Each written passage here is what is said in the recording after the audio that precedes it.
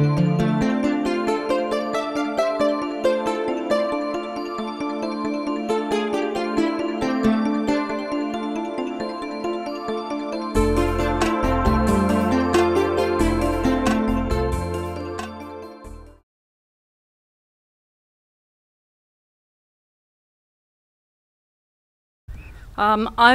Fiona Crawford. It is my distinct honour and privilege to be the President and CEO of the Roskamp Institute. I'm here today just to kick things off, just to welcome you, give you a little bit of an introduction to the Institute, and then I'm going to be handing over to some of the other members of our team here who are going to talk you through some of the work that is ongoing at the Roskamp Institute. So I think some of you have been here before, some of you maybe have not, so I'll just give a little bit of background. We've been here at this site since 2003. Bob Roskamp and his wife bought this building for us and donated it to us. So we own this building, and it used to be an old Bosch and Lomb facility actually, and we've remodeled it, and if you go on the tours later you'll see that we did quite a lot of extensive remodeling, and we have an amazing setup now of our clinic and our laboratories. We have about 60 staff. That includes clinicians, scientists, PhD students. We have a PhD program here at Roskamp. We have research assistants, our administrative staff, our facilities staff, and we also have interns and students coming to us from all of the nearby universities and colleges. They come and they spend sometimes months here, sometimes they stay here, sometimes they end up getting jobs here and staying with us, and sometimes they join our PhD program. So we're really building into the community here in the Manatee, Sarasota area. Our research is focused on finding treatments and better diagnostics for neurodegenerative and neuropsychiatric disorders. And you're going to hear a lot about that today. But I'm just want to give you a sort of big picture overview of why the Roskamp Institute is different. I think you're going to see that today. I think you'll feel it when you talk with our scientists and clinicians and tour our facilities. But we have a multidisciplinary and an integrated approach to what we do here. And what I mean by that is everybody talks to everybody else. That's really the bottom line. We don't have a situation where Daniel is in his lab over here and he doesn't communicate with Chow in chemistry. Ganya is working over there and the only time anybody sees anybody is whenever we all come together to do an event like this. We're all communicating all the time about our research. And we run things on a project basis, not an individual team leader basis. It's a project basis. So that means if we have a particular project on post-traumatic stress disorder, we bring together, around the table, we bring together the necessary people in our team and collaborators from outside to make that project work, so that we have all the right people around the table, all the right people talking about how we need to run the project and how we need to make that work. And that's a very different approach. It's not siloed in any way. It really is interconnected. It means we can move fast, it means we're very, very collaborative, and it means we get deliverables. That's the bottom line. We get deliverables and we get them quickly. Our funding, as I think many of you know, comes from the Veterans Administration, from the Department of Defence, from the National Institutes of Health, the Alzheimer's Association. We also have public-private partnerships. And of course, we have philanthropic gifts from folks like you and others in our community here. And then we have a standing gift from the Roskamp Foundation every year. And I do want to specifically mention that, because without that, which contributes about a fifth or a sixth of our budget, we wouldn't be able to do as much as we're doing here. We wouldn't be able to do the discovery work. What I mean by that is that whenever we apply for grants and funding to the Veterans Administration and to the Department of Defence, there's a particular project outlined. And we essentially have to follow that project. We have an hypothesis, we have aims, we have goals and deliverables. And we can vary off track a bit as our work proceeds and as the data come in. We can change direction. But we still essentially follow the message of that original grant application. When we find something new in the labs, which we do on a very regular basis, we may find something that's really interesting that we want to pursue. And it's the funding from the Roskamp Foundation, so-called the discretionary money, that enables us to actually pursue those new findings and explore just to see, is there anything there? Is this something I should be taking a look at? And so we can generate pilot data, and then we use that to come back and fund our research programs. We also have a contract research organisation. You'll see a sign on the wall there for SRQ Bio, and you'll hear a little bit about that today. SRQ Bio is a contract research organisation that provides resources and support and research for folks who want to make use of the expertise, the knowledge and the facilities that we have here and don't have those resources themselves. So we can run analyses on blood samples from clinical trials, for example, and we can run research projects when folks think that they might have something that's a novel approach for Alzheimer's disease. And the point of that is that that further brings money back in to feed the research. So we basically do molecular neuroscience here. That's probably the term I use if people ask, what do we do? What are you? I'll probably say I'm a neuroscientist. We look at a molecular level at the problems that are happening in the conditions that we work on. And there's 4 that you're going to hear mostly about today. We're focusing on problems that we work on that really are issues for veterans and the military and their families. Alzheimer's disease, traumatic brain injury, Gulf War illness, and post-traumatic stress disorder.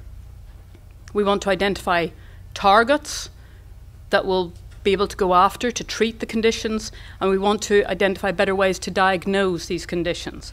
One of the things that I'm sure you're very aware of is that for conditions such as PTSD or Gulf War illness, it's very difficult when you go to see the doctor. Maybe you go to the VA and they say, well, there's no such thing as Gulf War illness, or you haven't got PTSD. If there was actually a biomarker, for example, something in your blood that you could measure that clinicians recognized as meaning that you had PTSD or Gulf War illness, that would change things dramatically in terms of your treatment, in terms of your ability to get compensation for those conditions. It would really be transforming. So we're working on those issues as well. I have the picture of the mouse there because, I think that's Jerry, isn't it? That's Tom and Jerry. It's better than putting a picture of a real mouse there, but you will see the mice later. They're all getting ready to see you. I always have to say something about mice because so much of our work involves work with mouse models. And there's a reason for that, so I always have to give my caveat. If we could do the work we do with cells in a petri dish, or just with flasks, just working in test tubes and microscopes, we would do what we do without using mice if it were possible, but it's not, and there's a very simple reason for that. And the simple reason is the complexity of the human brain. There is as yet no way to model the complexity of the human brain in a petri dish. So we can look at human neurons and see how they respond to particular treatments or insults. We can look at all sorts of other different cell types. We can even put different cell types together in a petri dish, and then we know that we're getting the signaling that maybe goes from astrocytes to neurons or whatever the complex mixture is that we put in there. But it does not model the complexity of the connections and the responses that happen between all the different cell types and all the architecture of the brain. So for that reason, we do have to use animal models, and we use mice. And we use mice for several reasons. We use mice because they're relatively cheap. We use mice because there are a lot of different genetically modified mice available, and sometimes we want to know what happens if we look at mice that are predisposed to Alzheimer's disease in the same way that humans can be predisposed to Alzheimer's disease.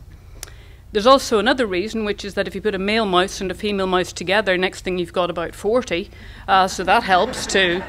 And the lifespan of a mouse in the lab, it's typically 2 to 3 years. So we can actually look at the entire lifespan of a mouse within a reasonable time frame in our projects. So for example, you're going to hear later from Dr. Mouzon talking about our TBI research. And he has done something which no other research team had done before him. He gave mice head injury and then looked at the consequences across the entire lifespan. So the mice were injured when they were young, maybe army age, just signed up, just deployed. And then they didn't have any other injuries. But he followed them and he looked at them and he analysed them over time, all the way through to 2 years after those injuries. And I tell you, his data are rather scary, but they also show us that those are good models for the chronic effects of neurotrauma, which is, of course, one of the key things that we now know to be a major problem for traumatic brain injury in humans. So you're going to hear a lot about this today. I'll just outline the sorts of things we look at. We do behavioural studies in the mice. We look at whether or not they can find their way out of a maze, how they respond to potentially anxiety-provoking situations, how they interact with other mice. We're trying to develop more tools that might be able to detect some of the more mood and behavioural aspects of mice, things that might be more subtle, things that might relate to conditions such as post-traumatic stress disorder or depression. We also look at the brain biochemistry and the blood biochemistry, and you'll see with Dr. Abdullah and Evans in the mass spectrometry lab how we can take very complex mixtures and we can identify hundreds and thousands of proteins and lipids from those samples and see how they change whenever there's a disease versus a control situation. And we also do neuropathological analyses where we look at the brains of our mice, and through our clinical collaborators we look to see, do our mouse models really reflect what we see in humans? Because there's no point in our mouse models unless they do adequately recapitulate some of the features of human disease. And then at the end of the day, of course, what we're trying to do is find treatments and diagnostics. So once we can cure the mice, that's a step. Doesn't mean we're there yet, but if we're able to cure our mouse models, it's a step towards having a treatment that we can test in human clinical settings. So I'm going to say just a few words about nilvadipine. This is our Alzheimer's drug, which is currently in a clinical trial in Europe. And all of our preclinical research here showed that nilvadipine would have potential as a treatment for Alzheimer's disease. It blocks the buildup of the protein amyloid that causes the amyloid plaques in the brain. It also increases the clearance of amyloid out of the brain into the blood, gets it out of there so that it's not causing the problems anymore. It reduces inflammation in the brain, and it also reduces phosphorylation of a protein called tau, which forms the neurofibrillary tangles in Alzheimer's disease. So it's all of those things. So we're actually very optimistic about nilvadipine because it does so many different things. Many of the treatments that have been tried for Alzheimer's disease have really focused on a single aspect of the disease. And we now know that that's really unlikely to be very helpful. One reason being that by the time folks start to show signs of Alzheimer's, they've actually had problems going on in their brain for many, many years. So we need to tackle not just the initiating factor, but everything that came after. So we've a trial ongoing in Europe, 9 different countries, 8 different languages. I can tell you that's been amusing. And I know there's been a few other things happening this week, but something very exciting happened on Monday. It was the last visit for the last patient. So patient 510 in the Nilvad trial had their final visit in Dublin, Ireland on Monday. So now the databases are closed and all of the analyses start. And we expect to have the results of our trial early next year. Fingers crossed. Thank you. I just had to put this up. I found it on the internet literally yesterday. This is a poster that was hanging on my bedroom wall all the way through my childhood. My mum had got it for me. I think clearly she was trying to get me to focus more at school or become a scientist maybe, I don't know. But I thought it really spoke to the mission of the Institute here. We are very mission-driven here at the Institute. I heard this term from the secretary of the VA on Monday at a meeting in Washington that I was attending. And I thought, because he's trying to make the VA more mission-driven rather than rules-driven, which I welcome, and I'm sure all veterans would welcome. And I heard him talking, I spoke to him afterwards, and I said, you know, our institute's always been mission-driven. And he said, well, that's great. And here's the team, here's the mission-driven team. Everybody here has dedicated their lives to trying to tackle these human conditions that cause so much suffering. And you're going to hear that today. We're going to have some talks from our clinicians, about how they treat the disease, how we address it in the clinic and some of the clinical trials we have ongoing. Then some of our researchers are going to describe the preclinical work, the work we do in animals and cell culture models. And then we're going to, if you want, then we'll take you around the facility and you'll actually see the labs and see what folks do in the labs and how we get to our deliverables that we present to you at the end of the day. So that's my introduction, and with that I want to again welcome you all, thank you all for coming. We are delighted to have this opportunity to honour the men and women who have served and continue to serve our country. And I'm going to hand over to Dr. Keegan, who is the director of the Roskamp Clinic. Thank you very much.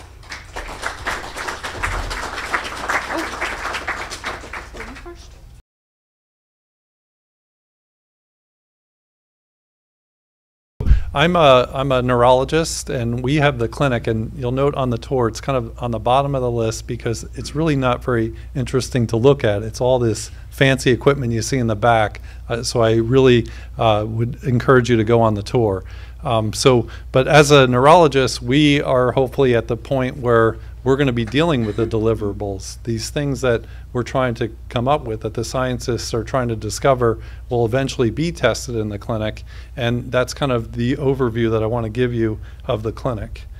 So there's kind of three components you'll see, and we're involved in the patient care, as well as the pharmaceutical trials, and then the integration with the clinical trial or preclinical research here in that the scientists in the back are working on. So that's kind of the overview. Regarding patient care, we see people with Alzheimer's dementia. As a neurologist, we're people that will evaluate these diseases. We'll have patients come in. We'll try to sort out if they're having memory complaints, what's the cause of that memory complaints. But we'll also treat and evaluate people with traumatic brain injury, as well as Parkinson's disease, multiple sclerosis, and Gulf War illness, which you'll hear Dr. Hoffman discuss. And then people may come in with various complaints. They may feel that their arm is numb or tingling. We're trying to sort out maybe they have carpal tunnel, or if they have multiple sclerosis or something coming from their neck. So that's what we do as clinicians on the patient care side. I'm going to discuss Alzheimer's in general. So Alzheimer's disease, as we know, is a very common disease. We're talking about over 5 million people in the United States with Alzheimer's dementia. And the number, when you're looking at 65 and older, it's considered to be 1 in 9. And some of the key risk factors for Alzheimer's dementia, number one is age, so that's why it's very common in this geography, as well as family history, which includes genetics, and then, of course, other risk factors which are seen in the military, such as head trauma. So that area is also, you'll hear some discussions later, again, where the integration of maybe a known disease, something like Alzheimer's dementia, or at least we think we know things about that disease, how it integrates with something like traumatic brain injury. How can you look at a scientific level, at the molecular level, at trying to understand that integration? That I think Roskamp is really unique in looking at that. So the clinical presentation of Alzheimer's dementia is usually one of forgetfulness, repeating things, losing language, and then having trouble with planning, such as coming to an event like this, maybe forgetting that it's on your calendar, or navigating your way here, getting lost on your way here. These are clinical ways of presenting with Alzheimer's, but we'll be, as in the clinic, we'll look at hearing that history, trying to assess that, getting blood work to try to figure out what could be causing it, such as something like a B12 deficiency or a thyroid abnormality, but then we'll also do imaging. I'm going to show you a picture here of the hippocampus. We're going to talk about a little bit about amyloid, but the hippocampus is one of those areas of the brain we see some atrophy. So on the top slide, we see a young patient, and I want you to focus in on this area where the yellow line is pointing to. As it becomes age, you'll start to see atrophy, mild cognitive impairment, so that's before someone developed Alzheimer's, and then mild Alzheimer's dementia. So with time, you'll see that hippocampus is full, and then it slowly shrinks down. So that's one of the ways in the clinic we can hear the history of decline in memory and thinking. We'll do an MRI to try to help us determine if that person may have Alzheimer's dementia, but the MRI itself doesn't make the diagnosis. The MRI just gives us some more information. It rules out some other causes. Another method of imaging we use is a PET scan, and here you can see the difference between the two slides. The one on the left is a control, a healthy, normal person, similar age, and then the right is an Alzheimer's dementia. And you can see that reduction in color. Now this is not a structural image, this is more of a functional image. So you're looking how glucose is being metabolized. So you can use that also to assess someone with memory and thinking decline.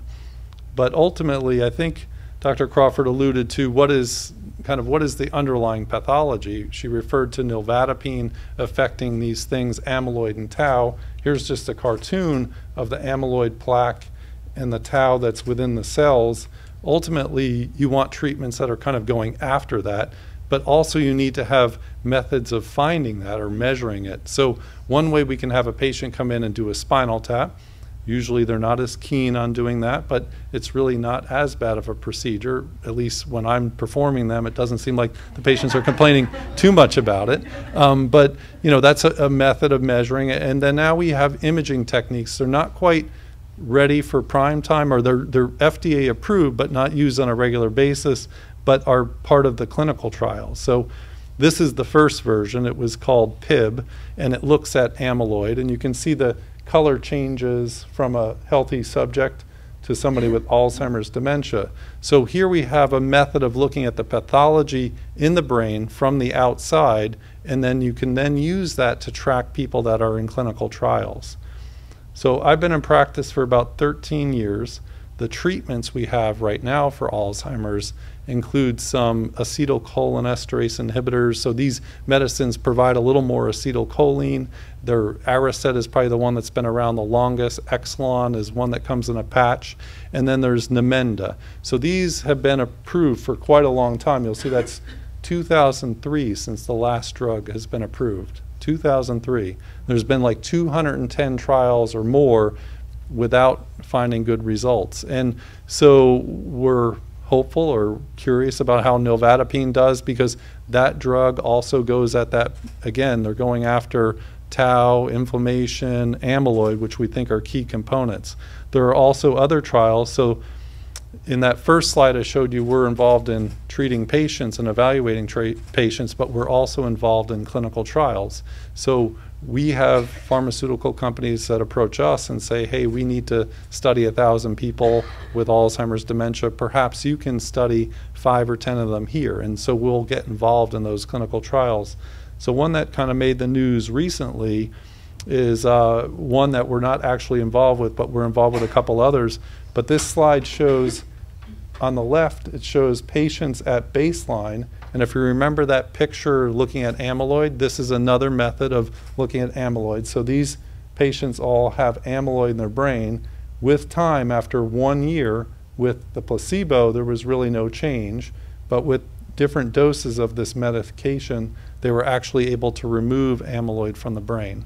So these are ideas that are in phase 2, phase 3 trials. These are kind of getting closer to completing to try to see if there's actually a result that will affect the patient clinically. Because you may be able to pull out amyloid in the brain and reduce tau. The question is, does that slow the disease itself down? Does that make a clinical response that's beneficial? And that's why, as Dr. Crawford was referring to, ultimately you have to find out at the end of the day, is it working in the clinic? So that's one of the clinical trials. We're also involved with clinical trials, multiple sclerosis, Parkinson's disease, mild cognitive impairment.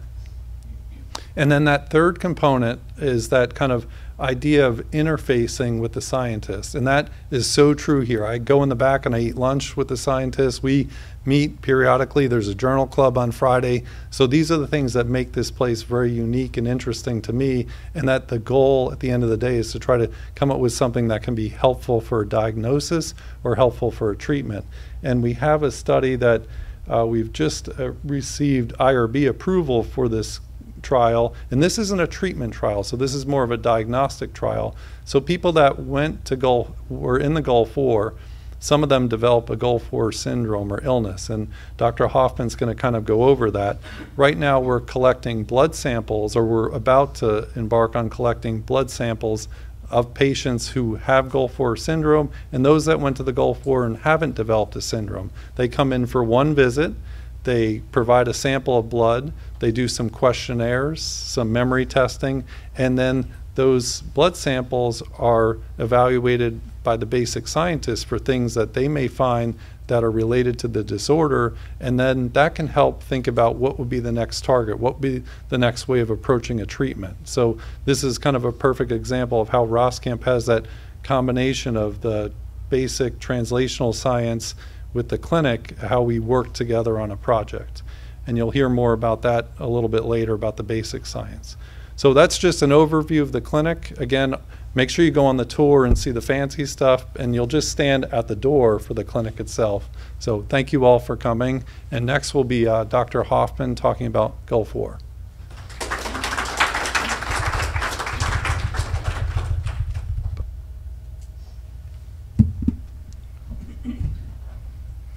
Good morning, welcome everybody, and thank you for the invitation to Fiona and Andy.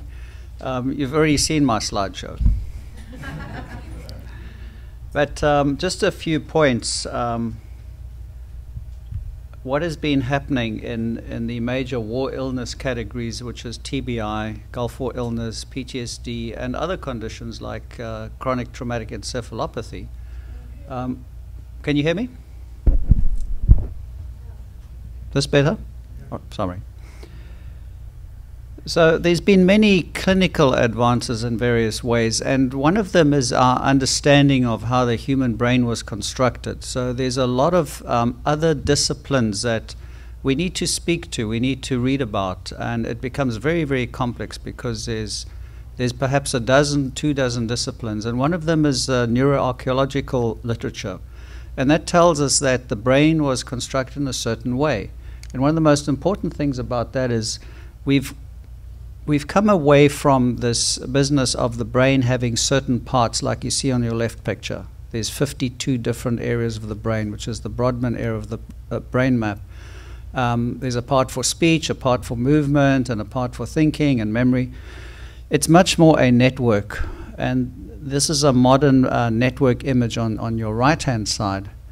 And you may be surprised to know that if you added all your brain fibers together, it would amount to 100,000 miles inside of your head, which is 4 times around the planet.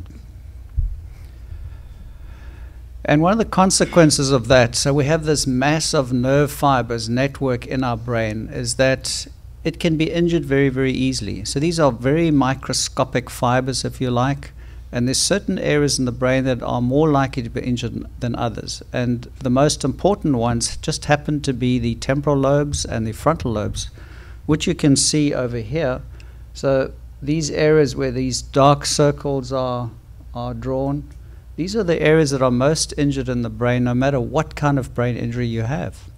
And this is very, very important because these are so-called silent areas in our brain. They're silent to our testing in the clinic, to neuropsychological tests. They're even silent to a lot of brain imaging. And hence the problem that we have, that many of you know you've got a problem, but the doctors say, no, well, we can't find anything wrong with you. This is part of the issue. So which are the other silent syndromes that we're speaking about? A lot of them are frontotemporal because these are the areas most injured.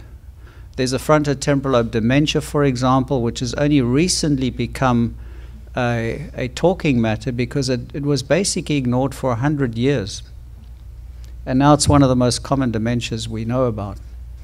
And then there's, of course, CTE, which is chronic traumatic encephalopathy, all those people who are prone to recurrent concussions, and I'm talking about the sporting world in particular. And then we have the traumatic brain injury syndromes, which particularly pertain to the Operation Enduring Freedom, etc. And then, of course, toxic wounds, which are the Gulf War illness syndromes. And just to go back to one of the facts in neurobiology, one thing that distinguishes our brain from mice is we have a lot more association cortex. And one thing that distinguishes us from primates is that we have a much, much bigger brain. It increased threefold. But even more so is our network, our fiber networks increased much, much more than even the brain size. And I've already shown you we have 100,000 miles of that. And if you look at comparison studies of apes and humans, the most important brain areas in red here, it's called the uncinate fasciculus. Bit of a tongue twister, but this is the most important fiber tract, you may say, that makes us humans. And when this becomes disrupted, we're no longer human. And that's something you see with things like frontotemporal lobe dementias. And the areas in green here are the comparison studies between apes and our brain.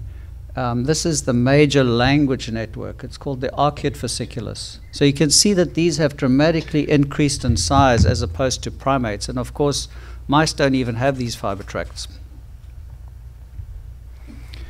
Now, one important consequence is you all have heard about computers having an operating system, which drives everything else. If your operating system is slow, all the programs you load on it don't function well at all, if at all. And ours is called working memory. So this is something, if I give you a telephone number, for example, you have to keep it in your head long enough to dial the number. That is working memory in its simplest form. But it also allows us to speak, to think about what we're saying next, etc.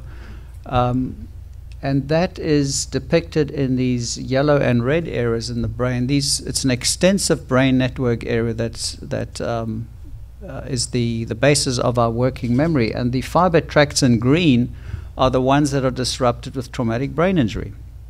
So you can see that when you have traumatic brain injury, the network between all these important areas that subserve our operating system are then impaired. And you need very fancy scans to show this. You cannot see it on normal MRI scans. This is a picture of the protein accumulation, which is deleterious in people that have recurrent brain injury, such as football players, for example. And we now call this syndrome chronic traumatic encephalopathy. This is a dementia that can begin in your 30s. And even college kids and even school kids suffer from recurrent traumatic brain injury syndromes when their head is shaken, for example, during collisions, whether it's ice hockey playing or football. And you have effects, and you'll hear much more from our scientists about just how bad those effects can be. Now, one of the reasons why TBI and Gulf War illness is difficult to diagnose is probably because the lesion is at a molecular level. It's microscopic. You cannot see any abnormality on our fancy brain scans. And a recent statement paper in a very prominent journal called Cortex, and Fiona Crawford was one of the authors, basically set out our current knowledge about Gulf War illness. And it's a very, very good paper, and it labels it as a neurological and not a psychiatric illness. And there's certain criteria. There's about 3 different groups that have criteria for diagnosis, and one of them is the Haley criteria. And you can see that it includes cognitive, joint pains, muscle pains, endocrine, all sorts of different syndromes that you can suffer from. And of course, this leads you to all kinds of different disciplines. And it's very difficult then for the doctors to put it together that this is all due to one reason, which is a toxic wound. Basically, the poisons you were given to prevent you from suffering from nerve gas poisoning. And it also happens to, this kind of injury also happens to affect those fiber tracts that I mentioned that are so important in the human brain. There are 100,000 miles of them. And here's some pretty pictures of the principal fiber tracts in our brain, the major networks, the major interstates, if you like, of our brain.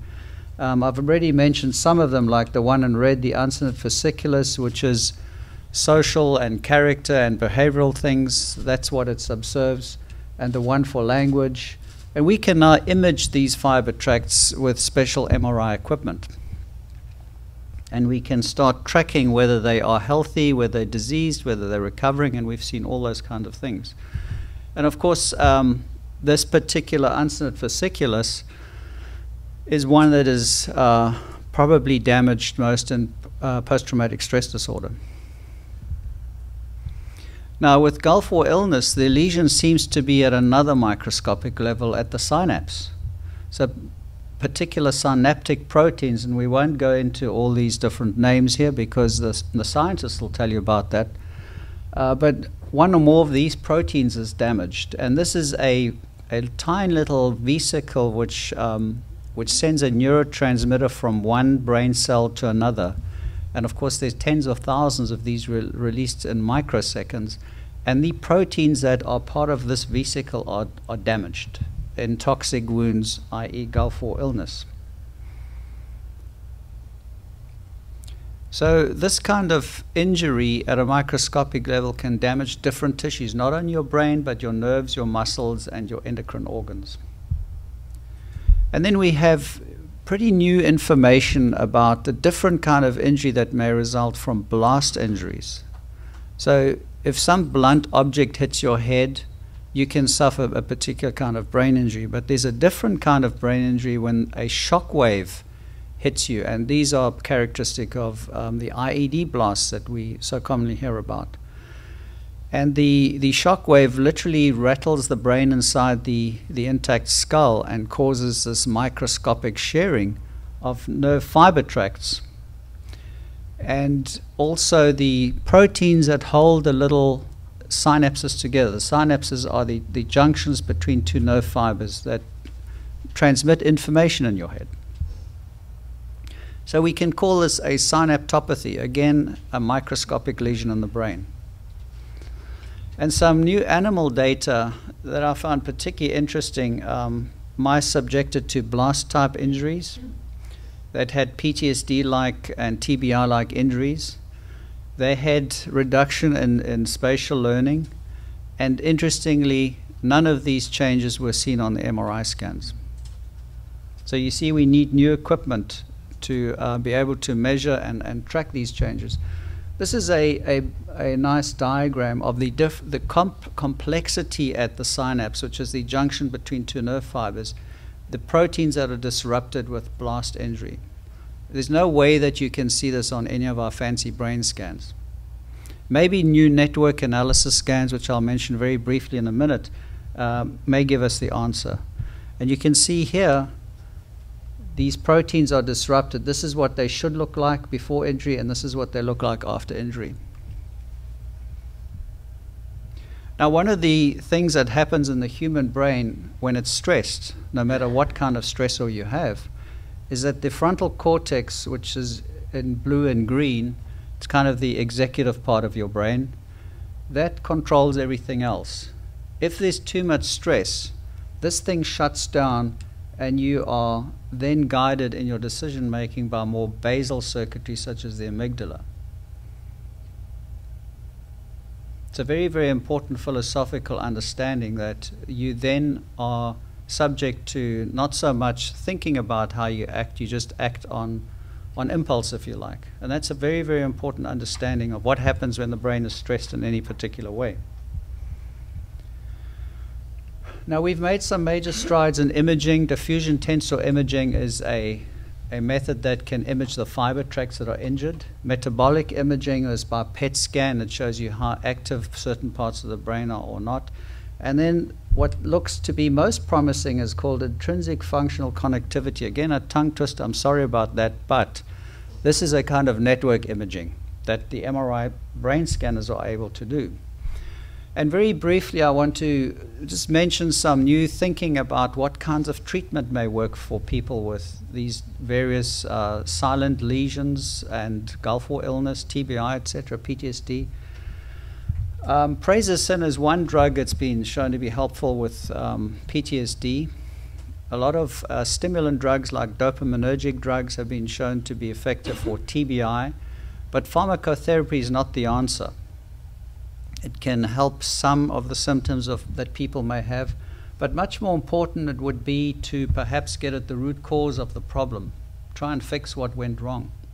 And we can do this with certain diets, for example, particularly high seafood diets, DHA-based diets, fish oil, ketogenic diets, mitochondrial cocktails, and then other things that help the brain rewire, such as meditation. And I'll show you a study about that. Then magnetic stimulation to the brain is helpful in various disorders, including frontotemporal lobe dementias. This is a study that I found it was very interesting, giving you a biochemical approach to TBI and how increasing your DHA, which is the omega-3 fatty acid, is probably helpful. And then don't forget there's many other forms of therapy, such as music therapy, visual art therapy, literary art therapy. These are all stimulant approaches to the mind. There's an interesting group in Orlando who are represented by Terry today, Neuroplasticity, who also use stimulant therapy. They have various gadgets and equipment, and they're looking to stimulate the mind of people with traumatic brain injury to see if that would be effective. Performing art therapy, forest therapy, pioneered by the Japanese, for example, and of course pet and animal-assisted therapy are all approaches. Musicality in the brain has a very interesting history. You can literally transform people with Parkinson's and Alzheimer's from being almost immobile to dancing around on the floor just by giving them music therapy. So this is a very, very powerful tool if used correctly. And this was a project recently published about how important it is to sometimes paint your thoughts and feelings and when words are not enough. And my final slide is on the effects of meditation in the brain. The areas in color are those areas that rewire themselves, the most important ones for the very diseases we study, in response to properly managed meditation therapy. So these are just some thoughts for you that there's a lot going on out there, and there's a lot we can do, and it's not just drug therapy. Drug therapy is important, but there's a lot more as well. Thank you very much.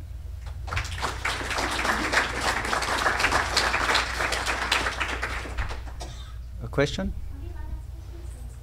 Yeah, sure, we can have one or two questions. Pardon? Will you repeat the question, what she said? Yes, I will. Great talk. So you said that there's synaptotrophy in the brain. So do you know if it's related to a specific type of synapse, like acetylcholine or glutamate, or is it just in general, the change in the synaptic level? No, this would be in general. I don't think a stressor like traumatic brain injury can distinguish between synapses, and they may, of course, be affected to a different degree. So the question was, are different synapses affected according to which neurotransmitter?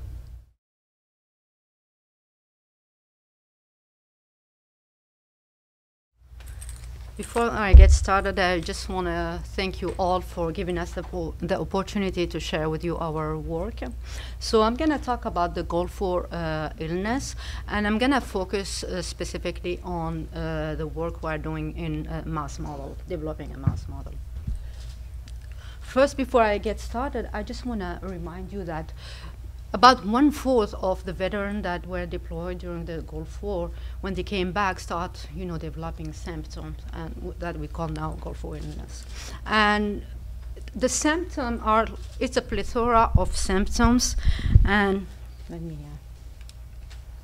So there's several symptoms like fatigue, persistent headache, muscle, neurological symptom, sleep disorder. I'm sorry. Gastrointestinal symptom, etc. And you can have a few symptoms, all of the symptoms, one symptom. So that's why it makes it really, really hard to understand what's going on in Gulf War illness. So the first thing we wanted to do is basically for us to understand the Gulf War illness is develop a symptom.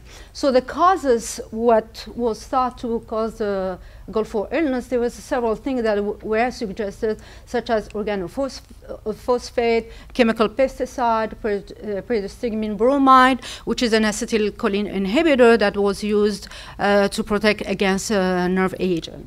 They received multiple vaccines, sometimes up to 17 vaccines before they got deployed. They were exposed to depleted uranium, oil fire fume, and all that. But at the end, it was agreed that the two components that were the most important in basically causing the disease was pyridostigmine bromide and permethrin. But there is others.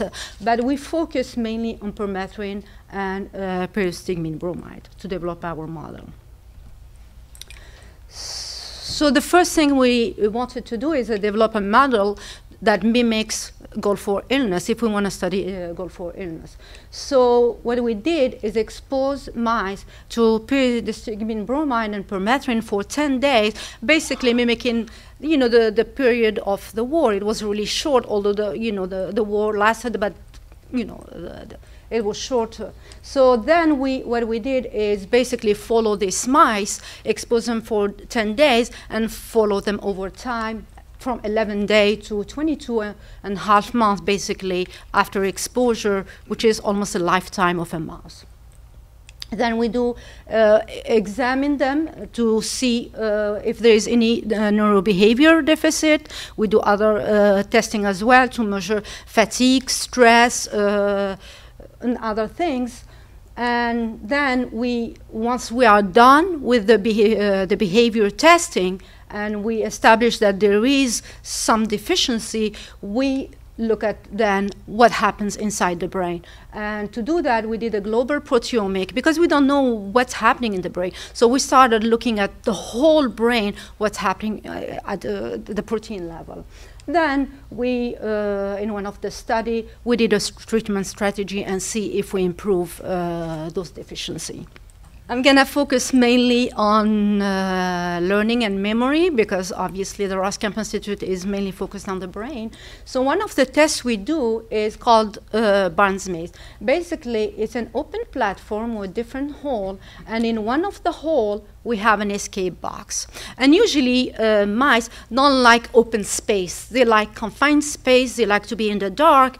So what we do, we put them in the middle of the maze and basically teach them where is the escape box initially.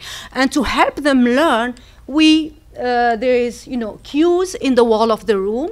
And, we give them stressor in a way. Basically, bright light. Mice don't like bright lights. Then we have a fan that's going on in the room. So those are all stressors that will basically encourage the mice to find the escape box. We do that for 4 days, and on the 5th day, what we do, we remove the escape box and subject them to the same test and see if they learn where the escape box was. We're going to subject them to the same stress and see what happens if they know where the escape box was. So this is some of the data of the different group we tested.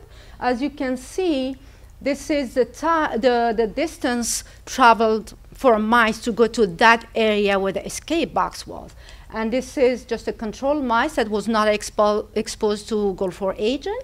And this is a group of mice actually, that were exposed to Gulf War agent. And as you can see, 5 months after the 10-day exposure, the mice doesn't remember what the escape box is. Again, we follow them, another group at 15 months, we see the same trend. 16 months, we see the same trend. At 22 months post-exposure, we didn't see much, but I think that's due to the fact that, what mice is 25 months old, so she's really old, or he's a really old, old mice. So basically, the age effect masked the effect of the exposure. Then when we look at the brain, what's going on, this is a control mice in this panel, and this panel is the exposed mice. And what you can see, all these brown dots, and this is just the same image, just larger. Basically, what you see is basically this brown dot. Those are astrocytes, and astrocyte basically one of their role in the brain is to fight insults in the brain. Basically, if it fights insult, it's a good thing. But then if to fight that, they get activated, what we call astrogliosis. They get activated, they change shape, they become larger with more branching.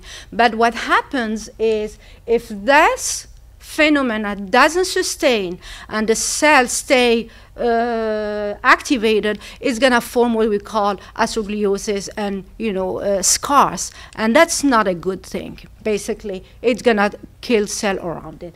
And this is the area in the brain, the hippocampus, and this area of the brain is responsible for memory and learning. And you can see there is a large number of cells that are activated. Same thing in the cortex to a lesser extent, but we still see activated astrocyte. Then we measured acetylcholine in the brain, and again you see that in the brain of the mice that have been exposed, they have a higher level of acetylcholine, and we think it's probably a dysfunction that due to high dose exposure to acetylcholine inhibitor. Then we decided to do a proteomic analysis, and we used two different techniques. And the reason we used two different techniques, because each technique has its, give us some type of information, and one technique will give us better coverage, while another technique is going to give us a better quantification. So we kind of combine both techniques. And basically what we do, we take the brain from the control and expose, prep the protein, then digest the protein, then label them, in this case with a light and heavy label. Here we labeled them with 4 different, we have the option to have 4 different, and actually with the eye track we can go up to 10 different labels. Then pull the sample, then run them in a mass spec, and it gives us a quantitative analysis of what happened in the brain, basically. What are the proteins that are overexpressed? What are the proteins that are downregulated after exposure? So, and that gives us a lot of information, a lot of data that's mined by our statistical analysis team, and mine the data and upload it in a software called Ingenuity. And what Ingenuity does, it gave us basically a global picture what's happening. Instead of looking at one single protein, it's going to look at networks. So for example, if you look at here what's happening, you see this is basically, here the threshold is basically what's happening in normal brain. This is like the threshold for your normal brain. But if you look at, the mice that have been exposed, you see like there's, pathways that are involved in neurological disease, psychological disorder, metabolism disorder, infectious disease, inflammation. So all these networks are basically dysfunctional. There is a problem there. Then if we dig a little bit deeper, we see like there's a mitochondrial dysfunction. And mitochondria is a powerhouse of our cell. If there's a dysfunction with mitochondria, it's not a good news in a way. So, and the oxidative phosphorylation, again, it's one of the pathway of mitochondrial function, and so on. So we went to then investigate, what's happening in the mitochondria. And basically, cytochrome C oxidase activity is one of the, the enzyme that functional in the mitochondria. And you can see that in the PB permethrin exposed mice, we have much lower of the cytochrome C activity. Then I'm just going to go back to those astrocytes. And again, we looked at, this is just, over time, what's happening in the brain. And again, every time, you see increase in astrocyte astrocytosis in the brain over time. And, it's sustained up to 22 months.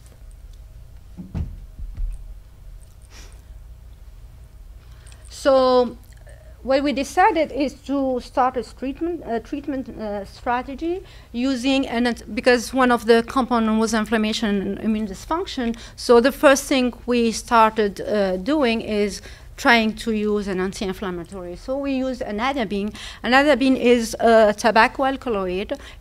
We have done extensive work with it, and we showed that it has anti-inflammatory function. So we said, okay, let's see if we can improve the behavior. So what we did, we have 4 different groups, exposed mice, and then exposed mice with the treatment. And I have to remind you that what we did, we exposed the mice for 10 days, the same paradigm, let them age for 5 months until they start developing, neurobehavior dysfunction. Then we start treating them. There's no point on, doing preventive treatment because most of our military are already suffering from Gulf 4. So as you can see, again, if you look at the control compared to the one that are exposed to a Gulf 4 agent, there is a problem in remembering where that escape box was. But once we treat them with anadabine for 70 days, we almost bring that back to normal level. This is just 2 different tests. This is just looking at the average distance, and this is to the target area, and this is to the target hole. Basically, what we're looking here is we divide the maze into 4 quadrants. How much time they spend in the right quadrant, and how much time it basically takes them to get to the maze, and the distance it takes to get them to the maze. So this is just, again, different, but every time you can see that we're bringing back, those mice that are exposed to almost to a normal level. And if we look at in the brain, you see, again, this is the dentate gyrus area, and this is your vehicle. This is the mice that, just exposed to Gulf 4 agent. And you see here the difference that we're reducing that inflammation in the brain. Same thing if you look at in the cortex. If you remember earlier, we had just a little astrogliosis in the cortex. It's almost inexistent in the anadabine-treated mice. One other thing is we looked in this cohort is neurogenesis. Basically, neurogenesis is the birth of new neuron. There's very few area in the brain where we have neurogenesis, and one of the area is in the dentate gyrus, in the cortical layer, and basically what that does is the birth of a new neuron, but this new neuron also become functional and part of the network. And you see here this brown dot and this extension are new bone neurons. Then if you look at the control, anadabine, same thing. But if you look at in the PB exposed, we don't see any new neuron born after exposure. However, if we treat our mice with anadabine, we get back that neurogenesis functional.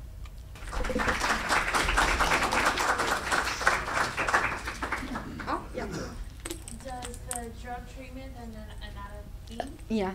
Is it something that the person has to take lifelong, or once the change is made, does it stay, or are you there yet?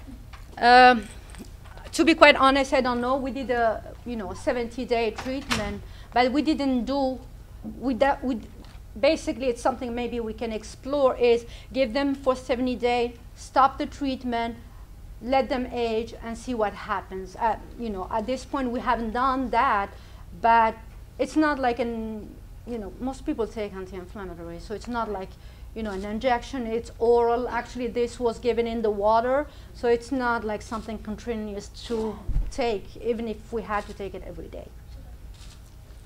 Yeah? And you showed a dramatic functional response to the drug. I wondered if in your biomarker analysis you looked at the blood level or the level that might be in the spinal fluid for changes that could be effective markers for astrocyte activation or neurogenesis. We did, I showed the proteomic data in the brain, but we have done proteomic data in the blood, in the plasma. Spinal fluid, it's really hard to get enough spinal fluid from a mice, and usually humans also are not very thrilled if you ask them for a spinal fluid sample. So if you know, definitely, basically, what this data tell us is, okay, here are the dysfunctions that are happening, and now we're working on how can we have a biomarker panel that will, you know, easily accessible. We prefer to be a blood, and, you know, look at those dysfunction. Have you been did you look at the undisclosed vaccine they had, a series of 3 doses that they gave to the? Well, it was most of the vaccine was cocktail vaccine, and as you know, I don't want to be basically. Even, you know, for pyridostigmine bromide, no one know exactly how much they took. They gave them, you know, blister saying take it if you hear the siren. But if you are in that state of mind and you know there is a risk, there is a siren going on, you're gonna start taking it more often just because you are scared. So in terms of vaccine, it's a cocktail. I don't know what cocktail they receive because they haven't all received exactly the same thing. So it's really hard, and that's probably the problem with Gulf War. Lack of information, what did they receive, how much they received, and how can we help? Hopefully this, you know, what happened, but hopefully this will teach us and, you know, for it not to happen again. There was a series of shots that they took, and actually the shot record would actually tell them.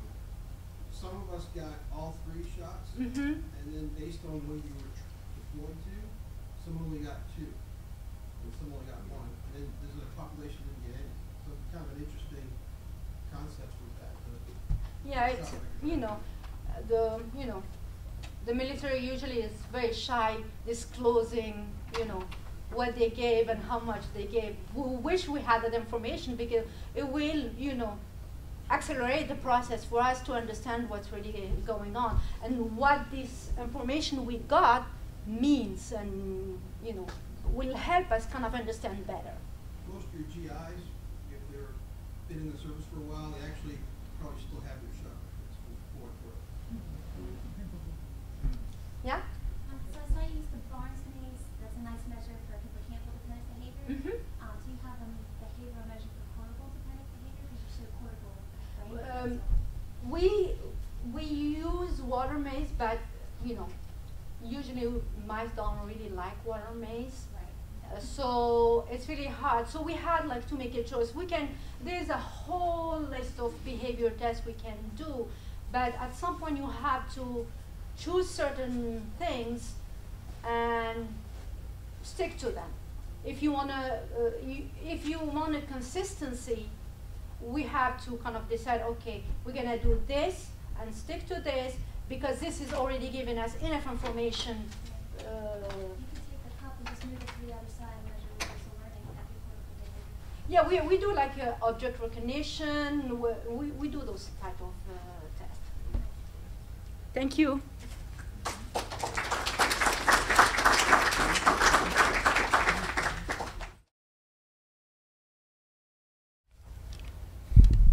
I'd like to thank everyone for coming here today to the VA open house at the Roskamp Institute.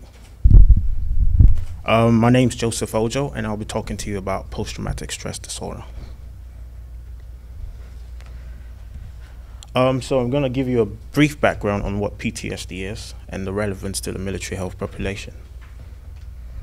I'm going to talk to you about the current research studies we're doing here with respect to the clinical studies as well as animal studies.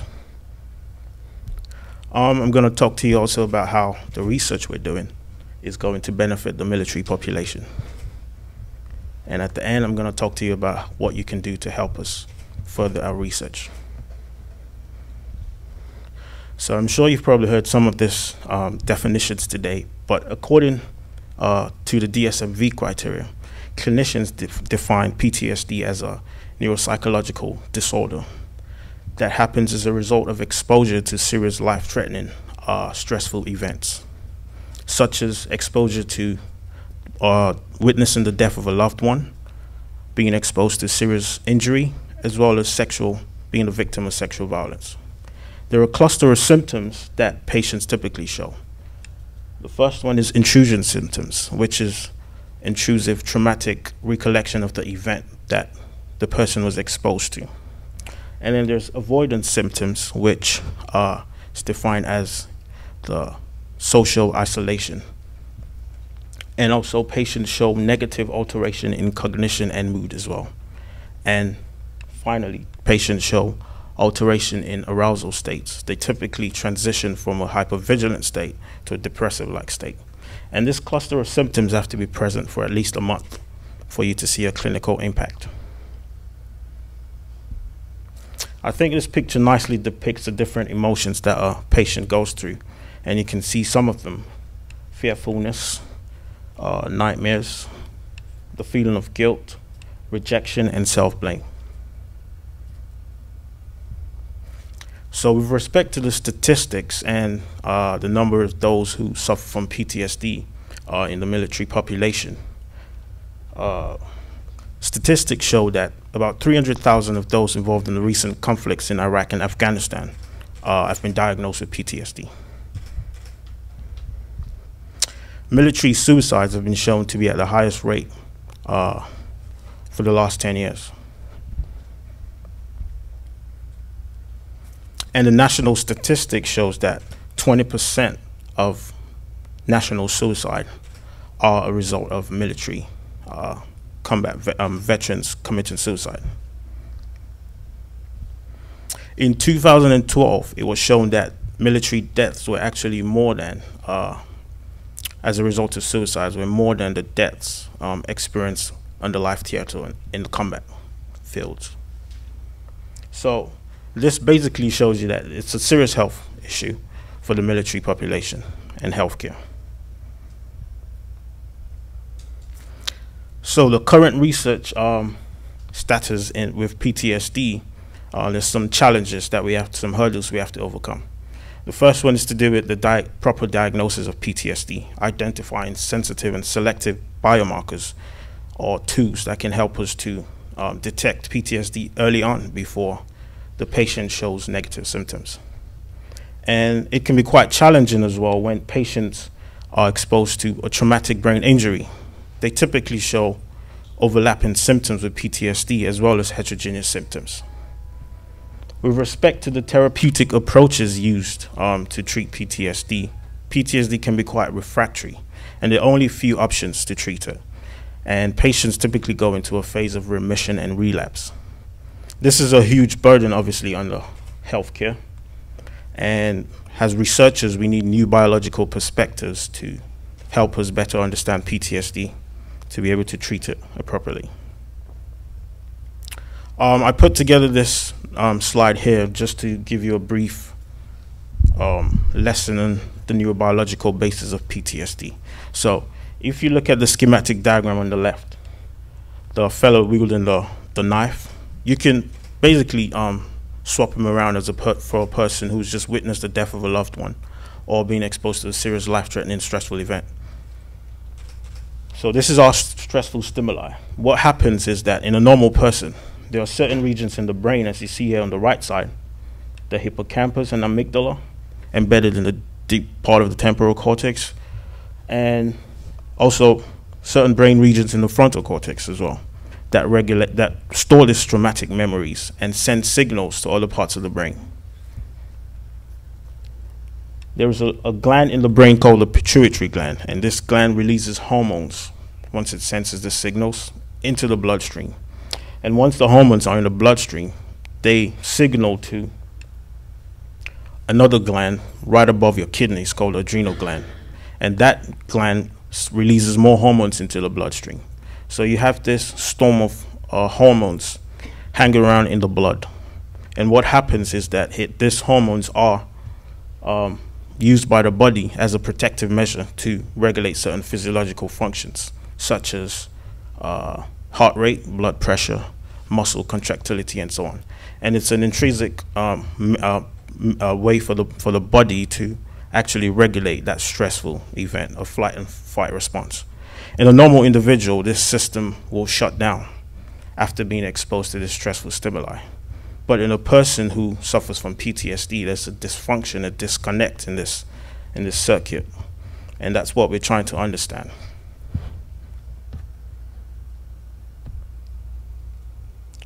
So how do we do that? We do clinical research. So some of the work we've done has involved collecting, looking at active duty soldiers, pre and post deployment, collecting blood samples from those soldiers at those two different time points, looking at global changes in proteins, as well as lipids, and also looking at the genetic background to see what genes might confer resilience as opposed to susceptibility to having PTSD. Recently, we've been negotiating talks to obtain brain tissue samples from different parts of the brain that we can interrogate to look for biochemical markers, as well as to examine, using our new pathological platform here, some of the changes that goes on in the brain. This is quite exciting because we don't have a lot of brain tissue samples available to study PTSD from our veterans. And also we've been doing collaborating with some researchers that conduct neuroimaging studies, looking at changes in activities in different parts of the brain and how it can relate to some of those markers that we see in the blood. Another platform we have here is clinical research, doing studies in animal models. This is a work that I've been involved with over the last couple of years. So we utilize rodent models to use as a platform to understand the neurobiological basis of PTSD, and we can expose them to different stressors that would elicit PTSD-like behavioral symptoms that we see in humans. And animal models are very good because we can monitor them over a lifespan, which is a period of 2 to 3 years.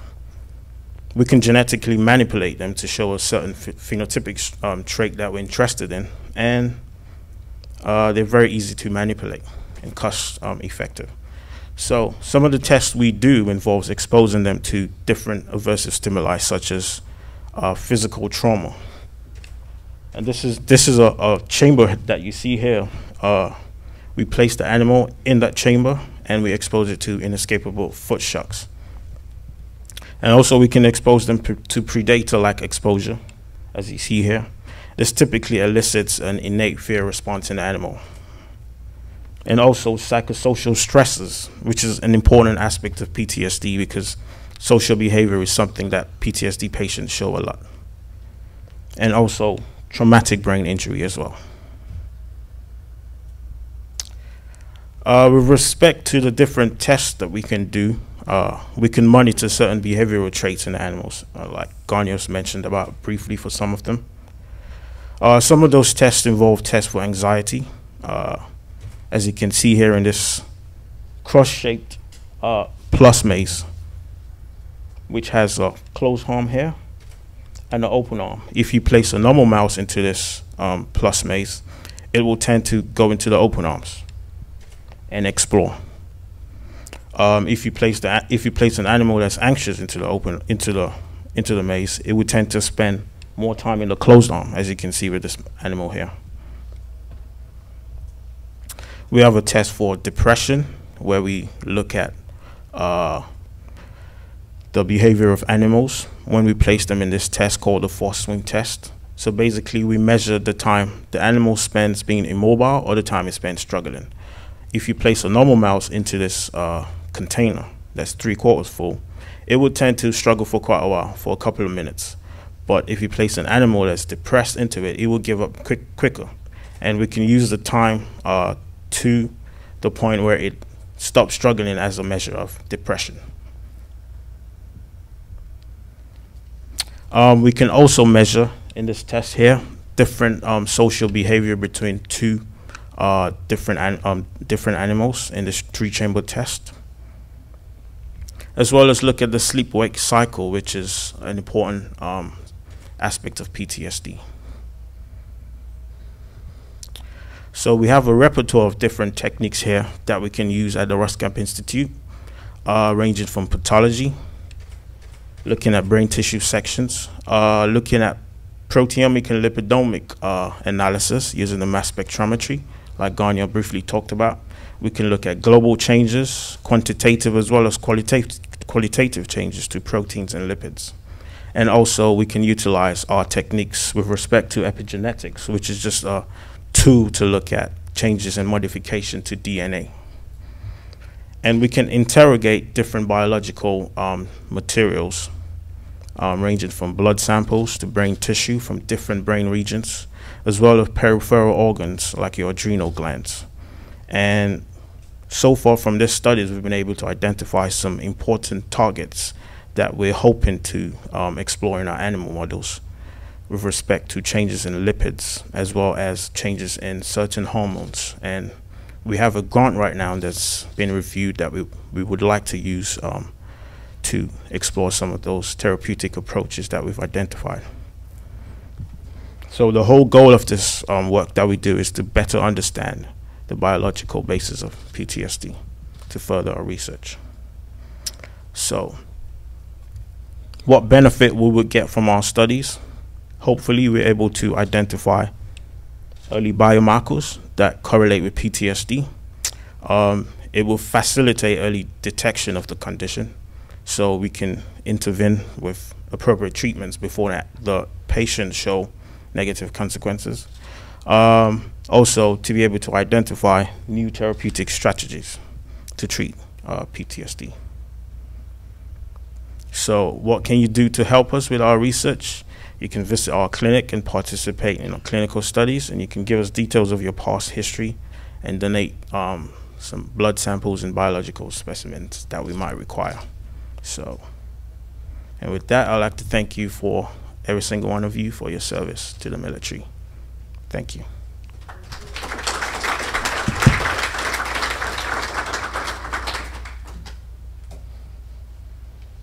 You mentioned the military suicides in 2012 were higher than the actual number of deaths in combat. I think what's interesting is a significant percentage of military suicides are for those that have never been deployed. The question I have is there a lot of research being done as it relates to age, education, and background of those military suicides versus the combat-related post-traumatic stress? There are studies that are done, but it's very difficult, like Garnia said, to get together all the data and the different demographics together. Because one of the things that happened in the peak of the war is they changed the requirements on eligibility to join the military. You didn't have to have a high school education.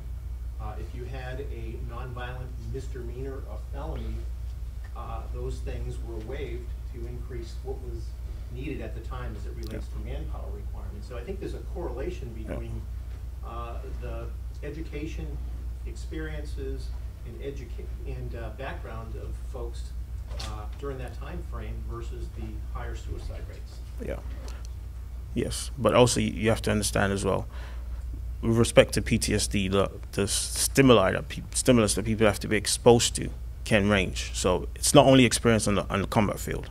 It could be as a result of whilst in the training setting as well, in non-deployment. So. Thank you.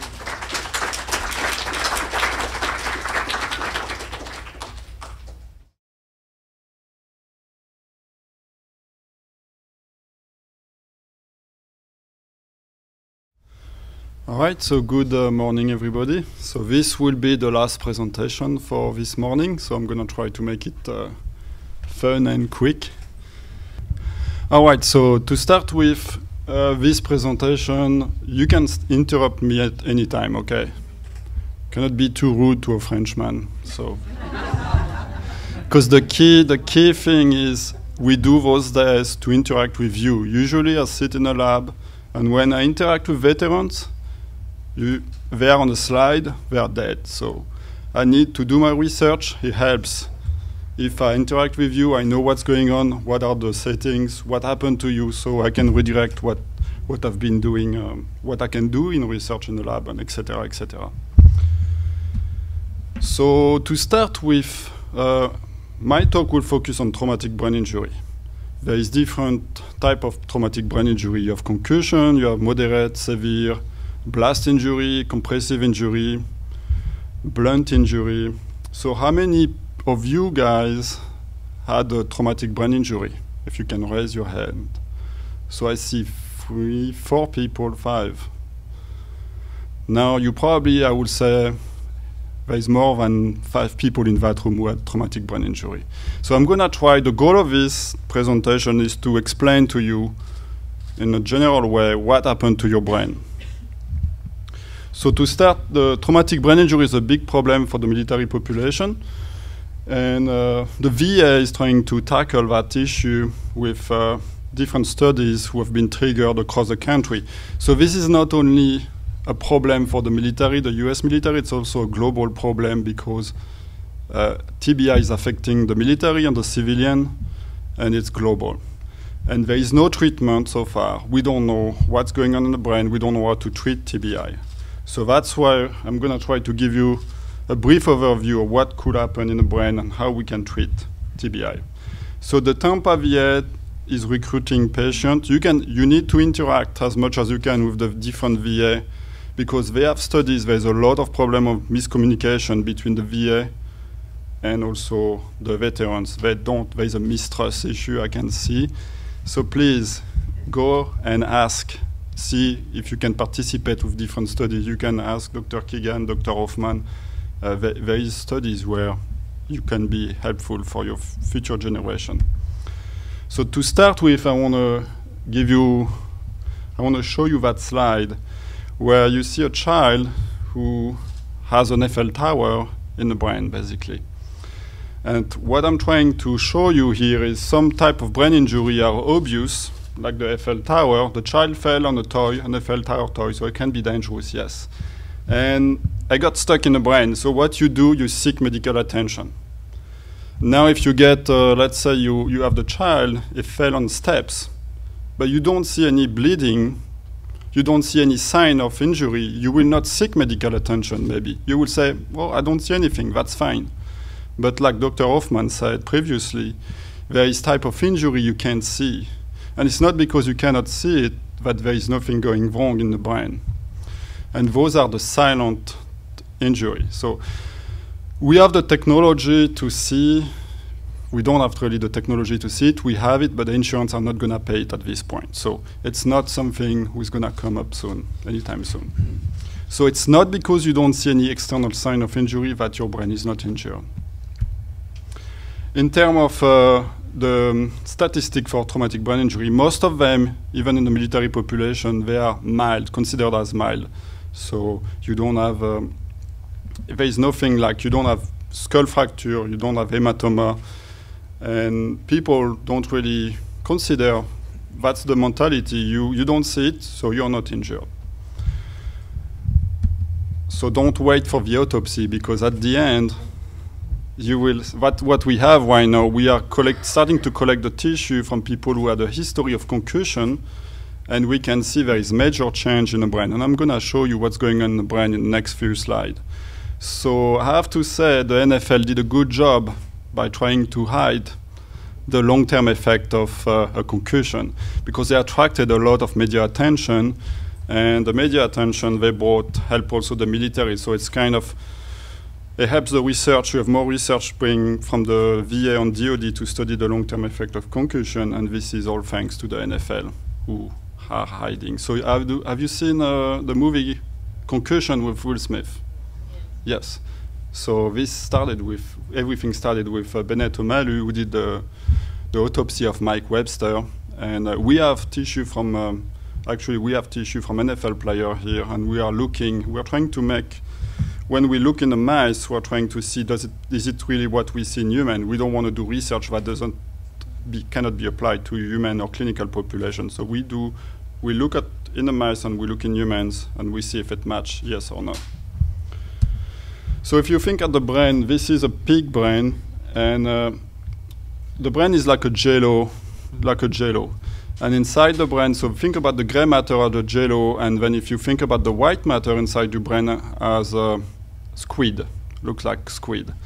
So if you do if you have a car accident, you have acceleration, deceleration, so you can see the brain. Wait, let me get the pointer. You can see how the structure stretch, but then it comes back to normal. Unless you look at it under the microscope, you're not going to see the change usually. So I have a video to show you that process. When how many of you got a car accident? Much more? Yes. So let's see. This is kind of a small video, and it will show you. This is an axon who connect your neurons, and inside those axons you have microtubules. So think about a highway. Neurons are cities, and then you have I-75 who connect those cities. And if you get a blast injury in a military setting, or a car accident in a civilian setting, or if your child plays football, you have acceleration, deceleration of your brain, and then you damage the structure. So think about the road where you have all those cargo molecules who move along the connection, the information, they get damaged, and then it will break apart. So now if you do concussion after concussion or brain injury after brain injury, like during military training, you will damage those structure. And then if you do it for 10 years or 5 years or a longer period of time, the brain will start to, you will see an atrophy of your brain because you kill those neurons. Each time you get a small injury, you kill a neuron or two. And the cumulative effect leads to the brain to atrophy. And the main problem with TBI is, and I think, so what we call when you have a, before we go that, this is the injury when your brain has a concussion, acceleration, deceleration. We have what we call diffuse axonal injury. So those axons, what you have seen in the video, those rods, they get damaged. So if you look on the top, this is a female who died from cancer, no injuries, so it's a control subject. You don't see any staining, it's white, there is no problem. This is a traumatic brain injury, a young individual, an 18-year-old male who died 10 hours post-assault, so a fight. And you can see those axons. Remember the video, that big road, the tunnel? This, you can see it start to stain in brown. So this is a pathological hallmark of traumatic brain injury. If you wait for a little bit longer period of time, like let's say 18 hours post-injury, you can see those beading process here. You see those little dots?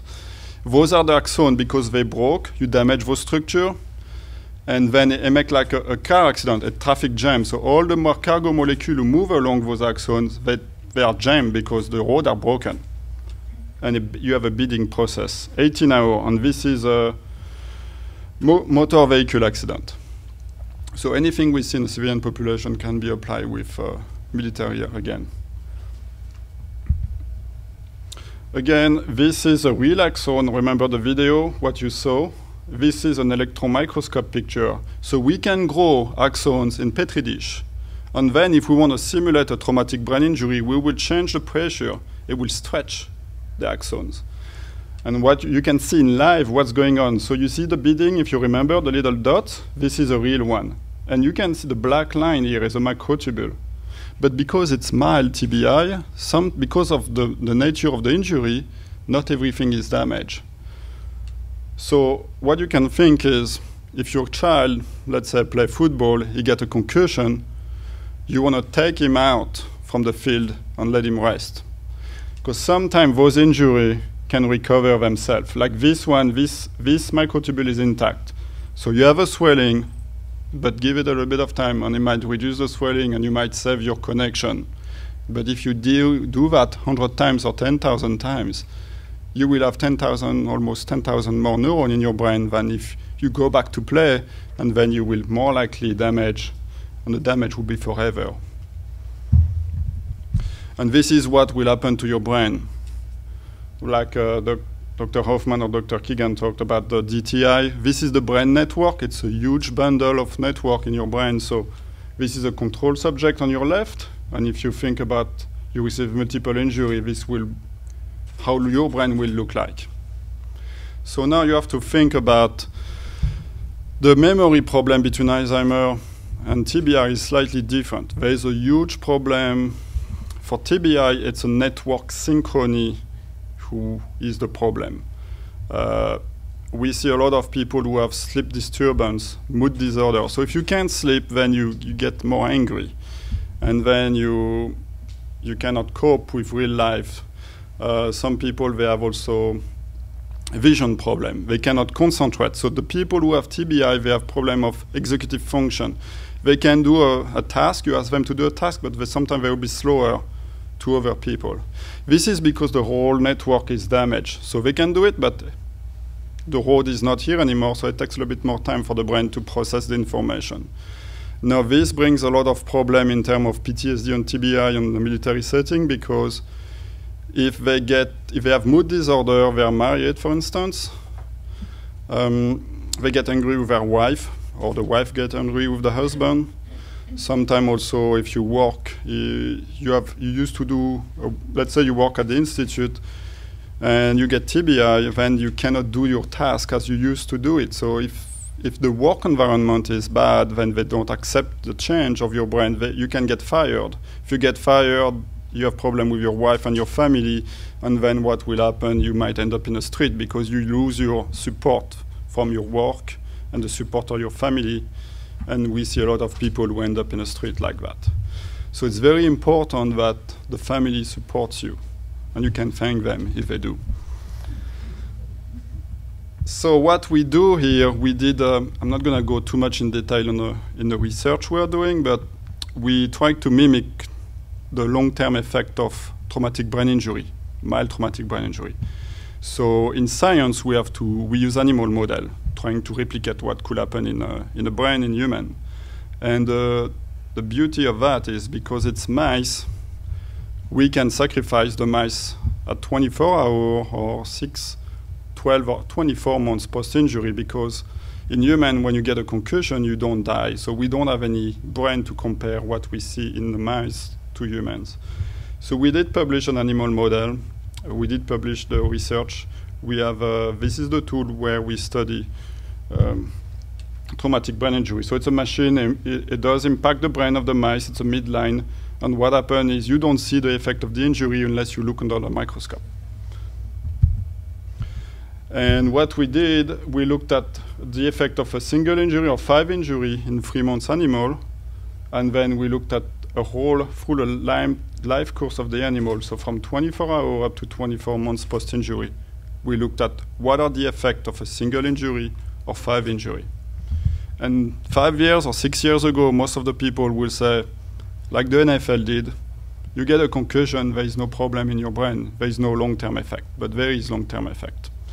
And this is what we found out. And it correlates with what we see in human now as well.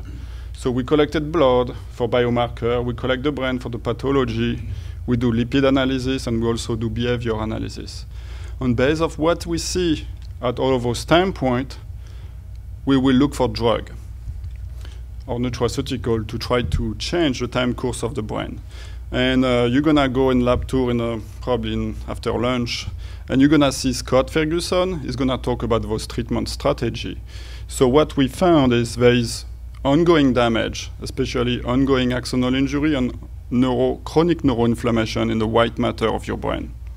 And so the treatment strategy is to reduce those inflammation and try to preserve the network in your brain. So this is what we are trying to do now. And we did publish in animal who have promising results. Now it has to be translated from the mice to the human. So this is a long process, as you know. So it will take a little bit more time. But we are working on it. So we just have to be a little bit more patient. What we did as well for TBI in the military setting is we collected blood sample for biomarker before deployment and after deployment. So, and then we are looking what are if you get a TBI or PTSD, can we see any sign of that injury in a blood sample or urine analysis? So this is what we are doing as well. But this study is closed, so we are just analyzing the data at this point. So that's pretty much it for today. I'm not going to go too much anymore in detail, but what we do, we study traumatic brain injury. We have the drug, and you will see when you do the lab tour, we have you have a chemist who are designing drugs. So we just need to find, with the help of the mice, you have to thank those guys, what can we do to help and recover the brain after a traumatic brain injury.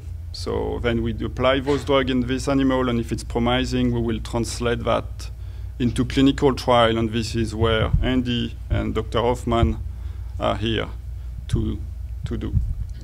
So with that said, I would like to thank you all and for your service, and also thanks the family who support all the veterans. And that's it. If you have any question.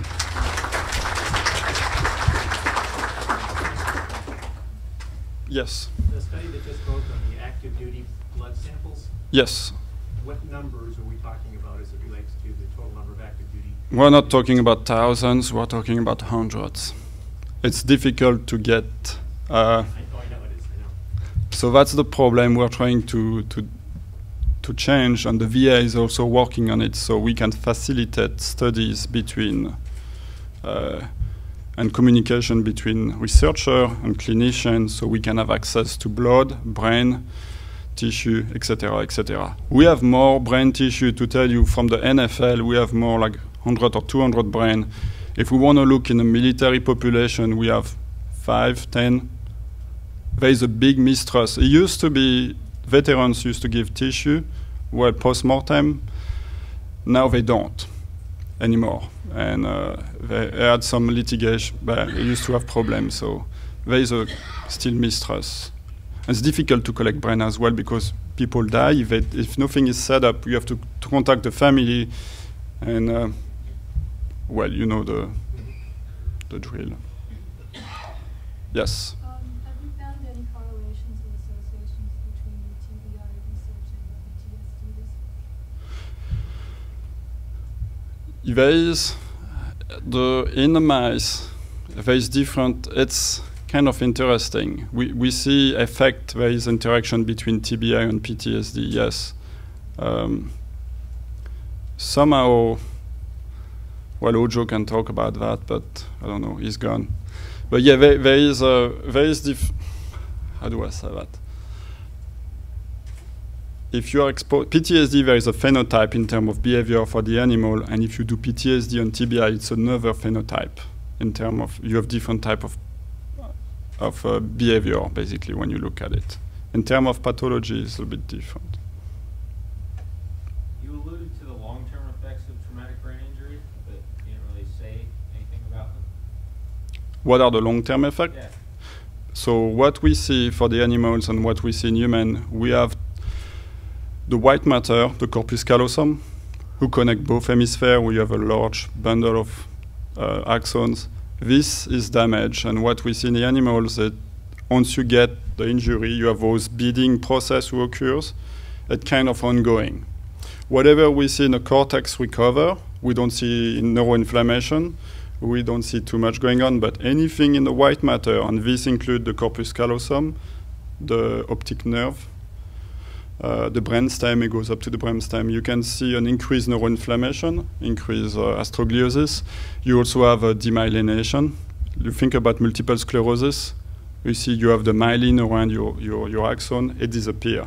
So we don't know. It looks like when you get a TBI, there is this mechanical trauma who trigger the injury, and then it's kind of a loop process who feed itself. So you have axonal injury, neuroinflammation, that part of the brain stay and remain inflamed for the whole life.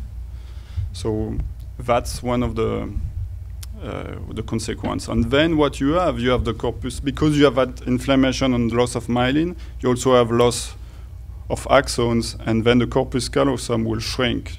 So you see the brain atrophy. Like I showed with the video, you can see, if you look at the CT case, the football player, also in the military, there is only a few case study. You can see some part of the brain will shrink like that. And those are the long-term consequences, what we see. Then you can also have effect in terms of vision, because when you have acceleration, deceleration, your brain move, and also pull on the optic nerve, and when it goes through the skull, there is this part which is very sensitive, there is no room to move, and you have axonal injury as well here. And then that's why also you have people who have vision problem after TBI, because you have a loss of retinal ganglion cell. The blue cone, if you have a headache, let's say you look at the screen, you have a lot of blue light with emitted. Those, they are very sensitive to the brain injury as well. So we see in veterans, it's not published, but we see changes in terms of peripheral vision with veterans who have been exposed to blast injury and blunt injury. We can actually tell the difference between blast and blunt based on what we see in the eyes. Problem again, we have not enough sample to publish, so if you want to have a strong impact factor in the research community, you need to have, you don't want to publish with a few samples because it could be not realistic or representative of the clinical population. Thanks. Any other question? Yes? In the case of blunt force TBI, is there any way, if it's not known already, to pinpoint like where on the head the force occurred? Where?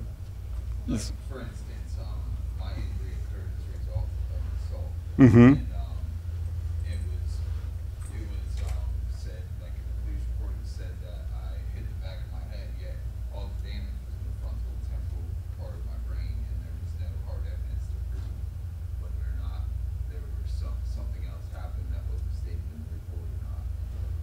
Never really got any answers, so I was curious. What me falling on the back of my head, is there a possibility that could result in damage to the temporal frontal lobes? It could, yes. And I think you have a lot of injury, and it's very complicated in terms of blast injury, especially in a military setting, I mean, or your case, because if you think about the blast, usually you have the blast wave. If you're in a Humvee, you will hit your head more likely because you don't have the seatbelt. So it's multiple injury, and so you have the blast wave, you hit the head, so it's two injuries at the same time, and then sometimes also you have the projectile who will hit somewhere else. So you get 3 or 4 injury, and if one, you have a, and when you fall, sometime as well you fall, so you hit the front, but the back, you can have a contre-coup and other part of the brain are damaged as well. And the whole network could be also affected because of that acceleration, deceleration, and you have difference in terms of injury. If it's, you have a frontal, this is less, if you have an injury on the side, sometimes, usually it's more severe than if you have in the front and the back as well. There is a lot of things who are involved in terms of TBI. I don't know if anybody want to talk about that or your injury. Yeah, you want to say something? Yeah. Thanks. It's a good point you raise. Remember I showed you a slide that the frontal and temporal lobes are preferentially affected no matter where you get hit in the brain. So I think that's what you asked. And the reason for that is that the brain slots into the base of the skull. We'd have to show you a skull. And the temporal lobes and the frontal lobes are kind of anchored in the skull, so they can't move. The rest of the brain can wiggle about. So when you have a blast injury, it wiggles the brain, but those 2 lobes are anchored, and that's why they bear the brunt of the injury. And here's the important thing. In humans, that's the social, emotional part of your brain. And that's why we have the problems that we're seeing. And of course, we're not going to see that in mice. Thanks. Thank you. All right. Any other question? If not, I think Jane want to say a few words.